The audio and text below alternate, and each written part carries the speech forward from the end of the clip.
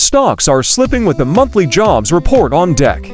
Tesla plunged in China on safety concerns, while Apple suppliers dropped on revenue declines. Oil edges up despite supply risks. Bonds retreat with the 10-year Treasury yield topping 4%. Inflation and rate hike uncertainty persists. Markets are moving in lockstep, indicating a choppy 2024. Wage growth remains in focus. With a tight labor market, the jobs report could significantly sway Fed policy. Emerging risks like China's shadow bank bankruptcy and low winter tourism weigh on growth. While 2023 ended strong, markets lack direction.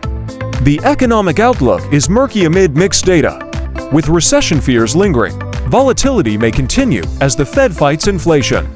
Remember to like and subscribe for daily analyses. See you next time.